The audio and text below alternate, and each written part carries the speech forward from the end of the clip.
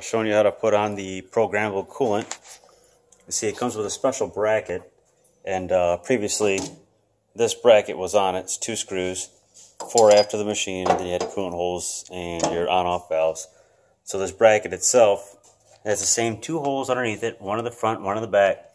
The programmable nozzle has 2 bolts that go in the front of it, and bolts on the front side of the plate from what I'm aware of.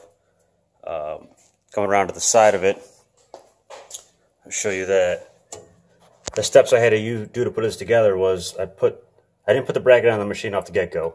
I put this piece onto the bracket and then screwed this swivel portion of it onto this.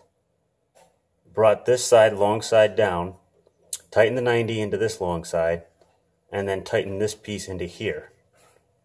And then wherever this may lay at that portion of it, I tightened the top nut or the bottom nut underneath here to keep it in position, put the short tube on-off valve, and the adapter, and then the actual coolant hose that came originally with the machine. There's also a small wire here that I run. Just zip stripped it. I used wider ones that were supplied, so make sure I don't rub through it. Up to the top portion of the machine, I'm using the 2 black ones that Haas supplied. And I put little pieces of rubber hose around it, so in case it decides to rub, it's rubbing inside the rubber hose.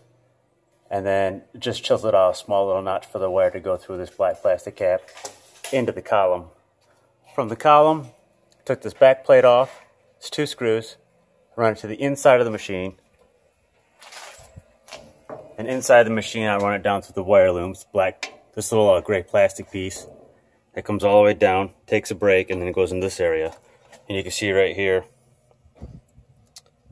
there's the part number, and this is all one cable that comes from the inside of it. It's really easy to run, and they give you a substantially long cable that plugs on the board itself. This plugs into, it says right on there, PCB P35. It's labeled right on the board. Spigot P35. Pretty easy to do. Before you come back here, make sure your machine is in the off position, and make sure that none of these lights are on or anything else in here. I mean, if you get electrocuted, that's your own fault. It's not mine. You're just mildly stupid. But that's how they plug into each other. Real easy to do on a TM1. And I'm here in my garage doing this, so I don't have any fancy tools. It runs down into it. And then I'll show you the piece of paper that came from Haas that was important. It says right there, power on machine, change parameter 57-bit 11, coolant spigot to 1.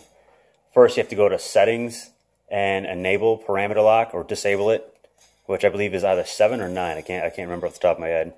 And then once you do that, then you go into parameters, hit the e-stop, change this to 1, just type in 1 and then enter. And it's ready to rock and roll. Everything works on the machine. I've already taken it through its maiden voyage, but I have other parts I'm putting on this machine today. But there you go. Bare bones, Haas TM1. Programmable coolant works perfectly on it. Doesn't take any type of calibration. Nothing. Alright, until next time.